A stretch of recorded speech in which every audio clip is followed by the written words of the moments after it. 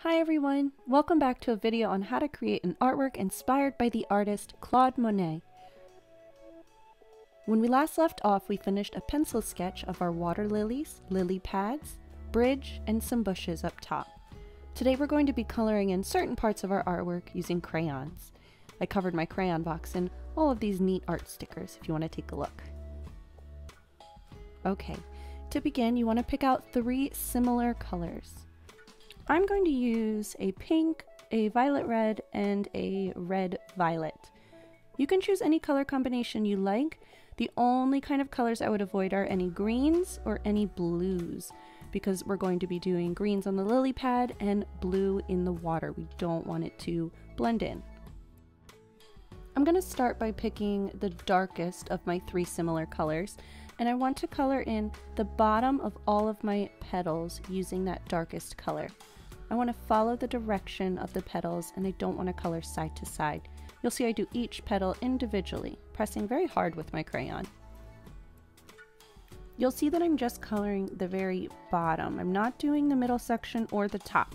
I'm saving that for my other 2 colors.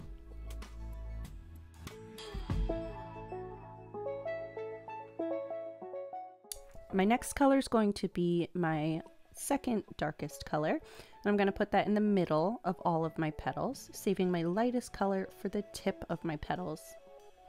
You'll see that I'm blending my colors together as I go. I don't want 3 stripes of these different colors. I want them to all look like a gradient. We want one color to blend into another color to blend into the last color.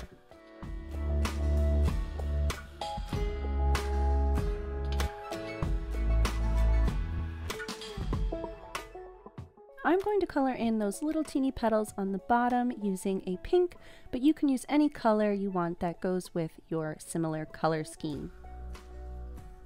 After that, I want to trace over my little swirls coming out of the top of my water lilies, and I think I'll use yellow for that. Again, you can use any color you like, but please try to avoid blue since our water will be blue in the background. After I'm done coloring in my water lily, it's time to move on to my lily pad. I'm going to do this using 2 different greens. I want a very light green and a dark green. I'll use a dark green to trace underneath of my water lily, showing a small shadow. I might even outline the entire lily pad using that dark green. And when I'm done that, I'll go in with my light green, and I want to fill in everything that's left on that lily pad. Now during these crayon steps, you do want to be pressing very hard with your crayons.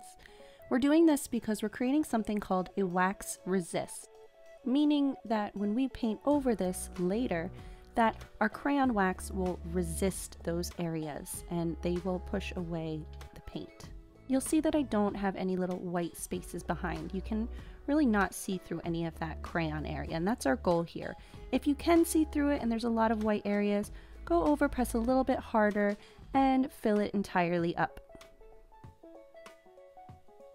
You're going to repeat those steps, coloring in all 3 or 4 or 5 of your water lilies using those 3 similar colors, and then fill in your lily pads, making sure to press very hard with your crayons as you go. Alright, I'm finished with my water lilies, and I can see that they have a very nice thick coat of wax on them. Our next step is to color in our Japanese style bridge. Now in real life, Monet's bridge was a nice greenish, almost blue-green color. So I'm going to use a blue-green crayon and a regular green. You can mix together any green and blue that you would like, but those are the 2 I will be using for this.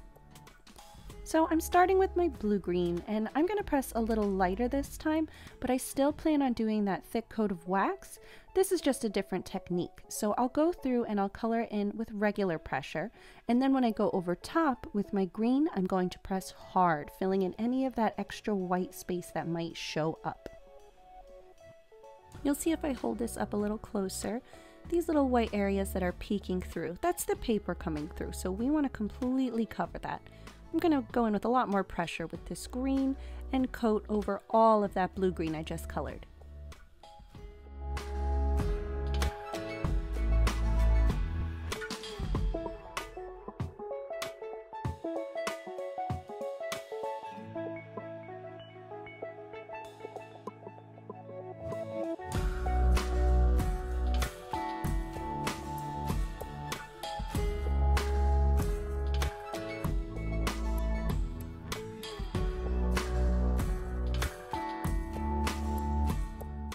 continue with that blue green and that regular green, layering it on using a lot of pressure, making sure I get that thick coat of wax all over my bridge. I can even go in maybe with a slightly lighter pressure on the area that's behind my bridge bars, and I can actually let some of that absorb the paint when I paint over it, and it'll make it look like it's a little bit more in the distance.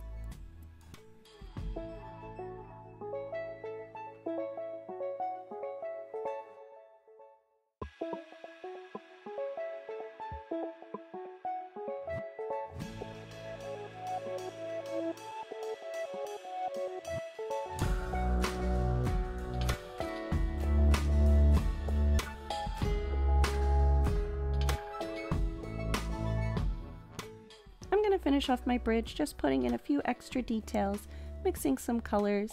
Maybe I'll trace over those planks that I drew and add in some bars behind my other ones. And you'll see that those are still a little see-through, but my areas in front are very thick.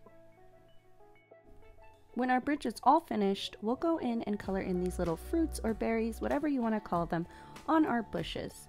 I'm going to use this red violet so they match my water lilies a bit.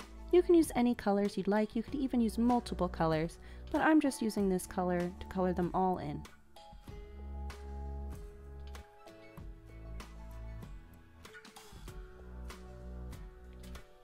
Once those are finished, I'll take my dark green and outline the edge of my bushes.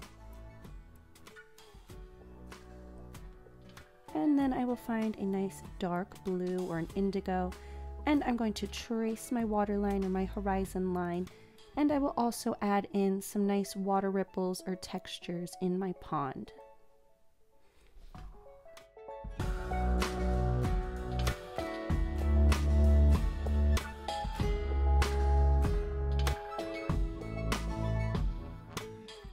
I'll finish my crayon portions off today by creating a nice little blue shadow immediately underneath of my lily pads.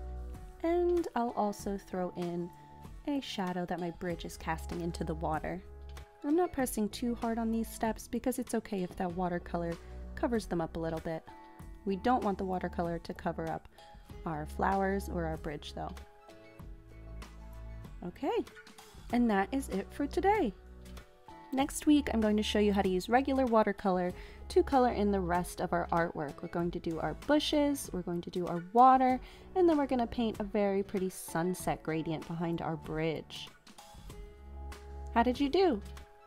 I hope you enjoyed this coloring step, and I can't wait to talk to you next week.